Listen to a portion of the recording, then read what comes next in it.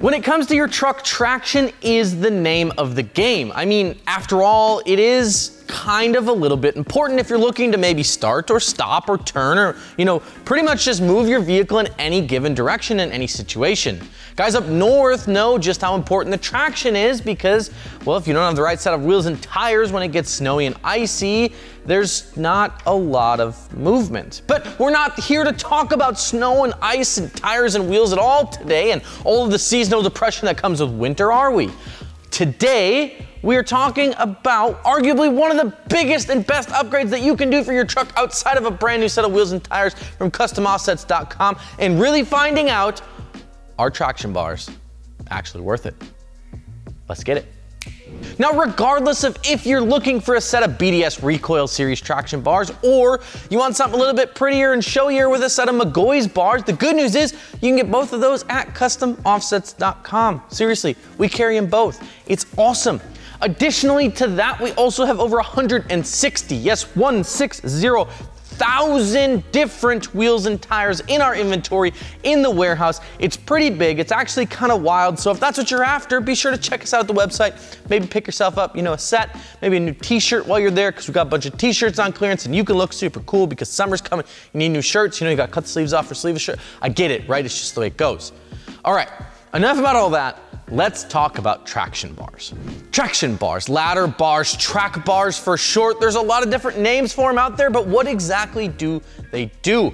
Well, you see here, contrary to popular belief, the suspension on your truck doesn't actually stay still while you're driving down the road. Most folks like to believe that your rear axle, your leaf springs and that stuff only move up and down as you go over bumps, but that's just simply not true and quite honestly couldn't be further from the truth. When it comes to the rear axle of your pickup truck, especially those that have leaf springs in the rear, that suspension moves, and it moves a lot. One of the biggest downfalls of the leaf sprung suspension is that under load, these leaf springs have a tendency to bow or bend slightly, typically in sort of an S shape, right? Where the axle tips forward and the spring makes an S there. Not only does this create a lot of stress on the leaf springs themselves, but it also puts a ton of stress and strain on the different parts of the rear end of the truck, right? The differential, the seals, the U-joints, stuff like that, as the differential is actually tipping upwards as those springs turn into an S. All that stuff's getting stressed, and if you're chasing horsepower or you tow a lot like I do, this problem is only going to be made worse because of the additional load that you're putting on those springs from the factory. Commonly, this is referred to as a thing called axle wrap, right? But how do you solve axle wrap? Enter stage left, that's my left, your right, the traction bar. The 1950s were a wild and beautiful time in American history for a lot of reasons, but perhaps one of the biggest was the rise of the American hot rod scene. A quick thumb through any historical book or magazine will let you know that the rage of the 1950s was souping up your car, making big power, or so they thought at the time, 250 horsepower, and one of the biggest challenges they faced at the time was putting the power down to the ground. Skinny little tires and leaf-sprung suspensions all the way around were the perfect storm for axle wrap, and it left guys puzzled as to how to put their power down effectively. In an effort to combat axle wrap, a company out of California devised a way to brace the rear axle to the frame of the vehicle, and thus the traction bar was born.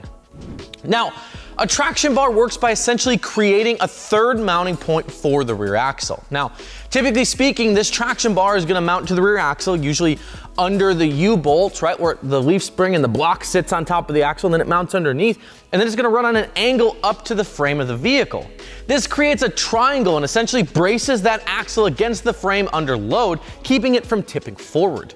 Well, all of that is pretty fancy and it sounds super cool. What really matters here is that it's going to keep your rear axle planted where it needs to be and keep it from moving around so that, it doesn't kick up or slide around when you're like maybe doing a four-wheel drive boosted launch in your Duramax because, full send. Am I right? If you are shopping for traction bars, there are a few things that you should keep in mind. The first thing first is that not all traction bars are going to be created equally. When you shop for track bars or traction bars or ladder bars or whatever you want to call them, you're going to find that they range in price from just a few $100 for a DIY kit all the way up to sometimes as much as $2,000 1,000 buckaroos. And while fundamentally most traction bars are essentially doing the same thing, the cost difference comes in a few key areas. First and foremost, if you're after looks, then there are some great looking traction bars on the market. Typically, these are gonna be more of your ladder bar style bars, right? Like the McGaughy's traction bars, for example. On the other side of this spectrum though, are the traction bars like the BDS recoil system, which is more of a simplistic, less flashy, and just tube style design that's gonna run between the frame and the axle and ultimately just keep it planted. It's really a no bells, no whistles, and just all work type setup. Perhaps more importantly than that though, is that some traction bars are gonna be fixed and some float, right? Fixed traction bars mean that they have no movement, they have no give when you're driving down the road. This is a solid mount between the frame and the axle, and it's gonna be best for putting down a lot of power as they don't move. However, this also means that your rear suspension is gonna be limited in some movement, which is ultimately just gonna stiffen the ride of your truck up at least a little bit. On the other hand, you have what's pretty typically referred to as a floating traction bar, again like the McGaughy's bars we talked about before that we put on my Duramax. These are kind of the best of both worlds, if you would, right? They have a floating mount design that only really contacts the frame when it's under a lot of load and the axle is starting to swing forward, so you don't get quite as much rigidity, however, it also rides a little bit smoother. Regardless though, whether you want a fixed or a floating traction bar, one thing is for sure, traction bars are a great form and function mod. They look cool, they help you put power down to the ground, and they're just freaking awesome. Are you running traction bars? Which brand? Let us know down in the comment section below, and as always, be sure to subscribe to the channel if you haven't already. With that, my name is Dustin, and I'll see you on the next one. Peace.